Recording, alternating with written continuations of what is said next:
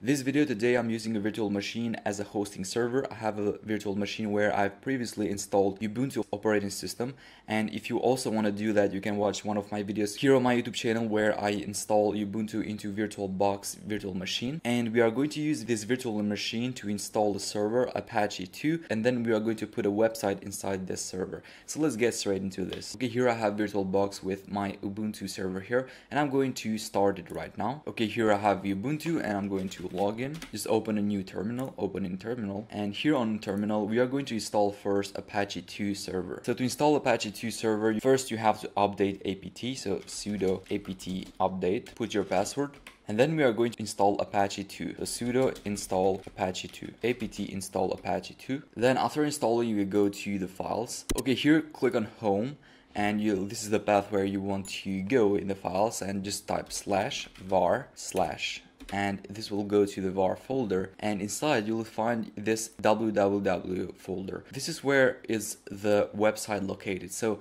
if you open this and you go inside HTML, this is where you have to put your website. You could be in WordPress, it could be anything. Here I have an index.html file, but I will edit this file and I will put an example website there. I'm going to do it using terminal. So first let's go to the var folder, cd back again, one more time, and here should be the var folder.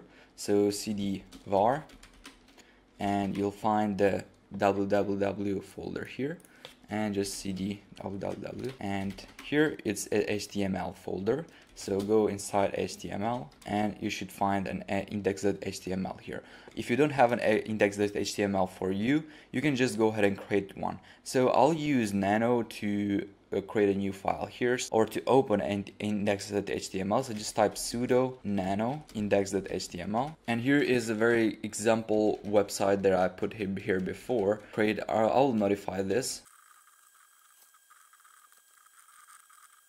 Okay, I wrote a little bit more code and I put some styles, just simple styles, and a very simple two titles, H1 and H3, just to show you that the website is already hosted on the Apache server. But you can do any other thing. You can just put an WordPress there. You can set up WordPress, also set up the database if you are familiar with, and then you can just run it directly onto this virtual machine. Okay, so to exit nano, just press Ctrl and X. To save the changes, just press Y and enter, and now it is edited. So now let's start the server and see if our website is going to show up. So now I just close the terminal, and now we just have to enable the Apache server. So just right click here and open in terminal again, and I'll type sudo systemctl start Apache 2, enter, put your password, and this will start the server. But also we have to enable it, so sudo systemctl enable Apache 2 and enter. Okay, now the server of Apache server should have started. So first we have to check if locally it's working. So